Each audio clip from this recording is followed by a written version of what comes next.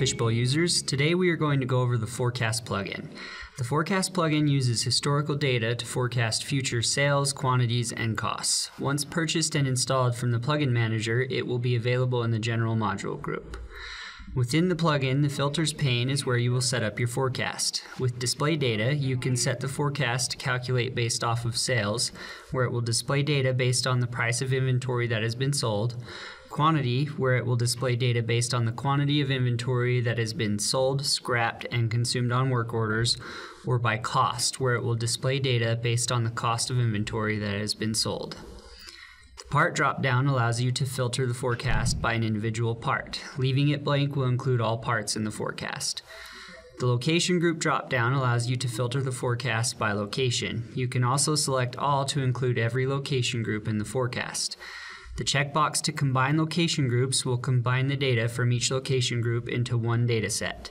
If this isn't checked, each location group will be a separate dataset on the chart.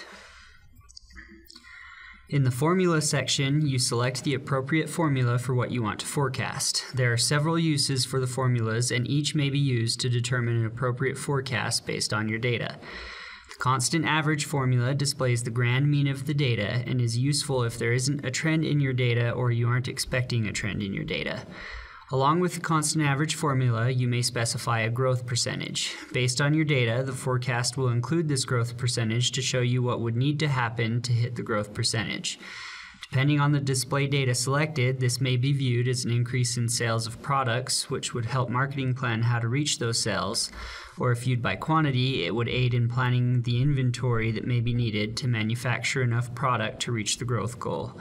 Or if viewed by cost, your company could see the increase in cost of goods sold that would be a result of reaching the growth goal. The linear regression formula will draw a line through the middle of your data points. This formula is useful in showing you overall trends based on your historical data. It is most useful when future sales are expected to follow a long-term trend. You may also specify a growth percentage with the linear regression formula. The last formula is the exponential moving average. This displays a line that reacts to each data point. This formula is most helpful when future sales are likely to follow the most recent trends. With this formula, you do not specify a growth percentage. In its place, there will be a smoothing factor that can be adjusted. The default value is 2. Essentially, this factor controls how responsive the forecast is to the data. The higher this number, the less variation you will see in the forecast. A low number will be more wavy, and a high number will be less wavy on the graph. After choosing your formula, you must select date ranges, both for your data and the date range you want to forecast.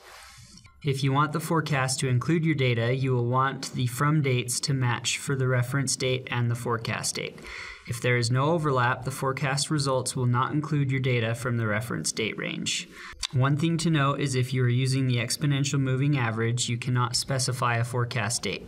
This formula only allows you to forecast one unit depending on whether you've selected grouping by day, week, month, or year beyond your reference date range. In the final section of the Filters pane, you must select the chart type and how you want the data to be grouped.